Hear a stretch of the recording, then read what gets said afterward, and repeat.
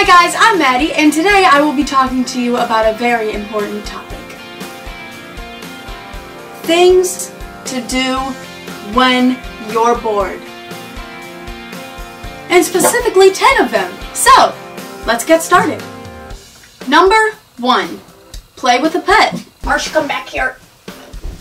Hello, Marsh. Say hello. Playing with your dog or your pet can be a very fun time because, you know, dogs are usually just very energetic and always running around, and even if you're just doing something stupid like throwing the toy back and forth, playing fetch, they're pretty entertaining. And my favorite thing is when they roll on the floor and do this weird kind of like, you know what I'm talking about. If you have a dog, they do that. This is just something that is guaranteed to always make you laugh and will at least get a smile out of you if you're feeling down, which is always good. And if you don't have a pet, I am pretty sure fish are like 10 cents. Number 2, color in a coloring book. So we're just gonna take this handy dandy Hello Kitty coloring and activity book for ages 3 and up, and this lovely large box of crayons. Okay, so maybe you don't need a Hello Kitty activity book and a giant box of crayons, but any small amount, even if you only have 5 crayons, it will do you a lot of good. It has also been proven that coloring, drawing, painting, etc. has been proven to lower stress and can keep you happier. It is also a great way to pass time. This is one of my personal favorites here. Let's count the ladybugs. I found out on this day there were 13. Number 3. Redecorate or clean up your room. I say redecorate because some of your rooms, and this is usually my room too, so I understand, just looks like a bomb went off in it. And you know, it cannot even be messy, it's just clothes everywhere. They're just all over the floor. You just don't know what to do with them, you know, so you just kind of like throw them. We all have that one chair that you just throw all of your clothes on. At the end of the day, you're just like, yeah, I'll put it away tomorrow. Okay, well when you're bored, it is time to clear the chair. It might not be the funnest way to pass time, but it does pass time pretty quickly, depending on the amount you're cleaning. And, you know, your room will look better in the end, which just creates a better atmosphere. Redecorate if your room is already spotless. Like, you know, just maybe move things around, try to rearrange furniture, maybe see if you can open up a new space in your room.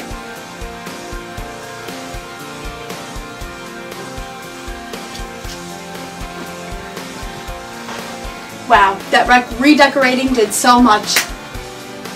Number 4, learn to make a new dessert. Now, I say a new dessert instead of learn to make a new food because desserts are extra super yummy in my tummy. A dessert can make anybody's day, and you know, sometimes they can be a lot of fun to make. So look up a new recipe on Pinterest, Google, you know, they're really anywhere, maybe on YouTube even. If you're doing some decorating, I have a vlog on that. Go check it out. Maybe this is just personally me, but I find to be baking desserts a lot of fun, and at the end, even if you didn't have fun making the dessert, you will at least get to bite into the richy goodness of the delicious brownie that you made. Number 5. Go watch some old Disney movies. Watching Disney movies can be extra great because they can take you back to your younger days of when you were sitting there on the couch watching Cinderella just thinking, that's gonna happen to me someday. It didn't happen, but it will take you back to the nostalgia of feeling that way.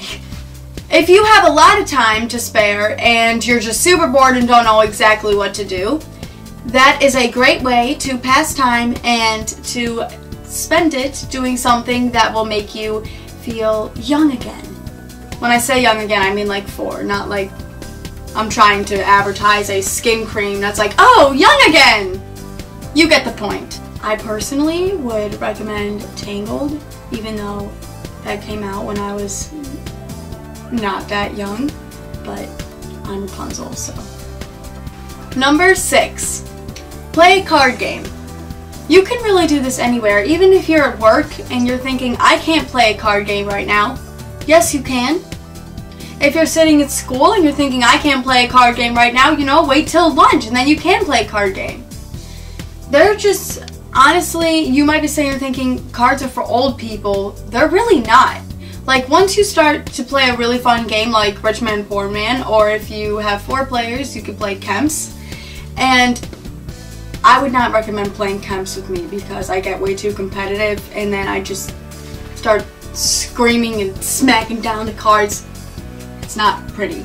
But card games are a lot of fun and they actually pass time very quickly and you usually end up just having a lot of fun.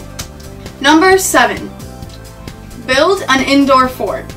So forts are not only just for little kids, and even if you're alone and you're bored and you don't have any friends to build a fort with you or to sit in the fort with you, it's still okay because you can make a nice little small fort, you know, and then you can decorate it up nice with blankets and put pillows on the floor and, you know, bring a laptop or an iPad, or even if you're lucky enough, you can somehow incorporate a TV into your fort and, you know, you could sit there and just create a nice little cool kind of movie TV watching room. Even though it's not a room, it's a fort, but it's cool, okay? Number 8, take a bath. I just feel like baths are always a good idea, especially if you're cold. You know, you could always take a hot bath and just kind of relieve your mind and just spend a nice little time taking a bath. Also, this is a big thing. Baths are not just for girls. They are not.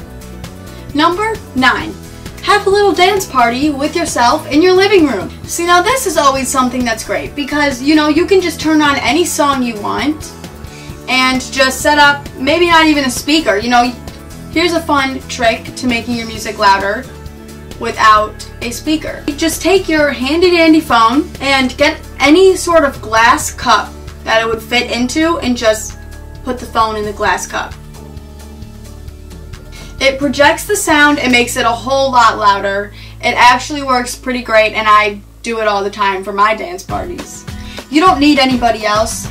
Dance by yourself. You know, you could just turn on your favorite song and just, you know, maybe it's time for you to try out those new moves that you saw on YouTube and you were thinking about doing, but, you know, you didn't want anybody to see you. So, you know, maybe it's time for that.